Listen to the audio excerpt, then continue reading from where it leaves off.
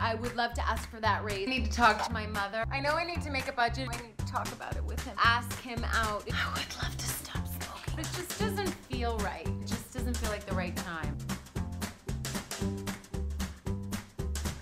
What does that mean exactly? There's something you want, and you're waiting for it to feel right in your body. How do the planets have to be aligned for you to be like, yeah, now's the moment. I'll know when it's the right time. It'll just feel like the right time.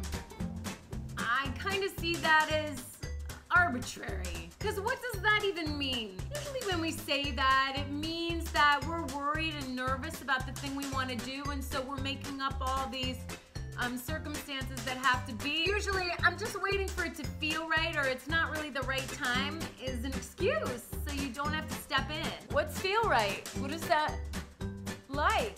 Let's say it never feels right, and then what? You just forget about it, or you pretend you never wanted it really to begin with? I don't know. Most of the time when you start to think about it, like, oh, I don't know, I'll just know. Okay. Okay. If it's risky to you, it's never gonna feel right. You just gotta jump. Jump. Jump!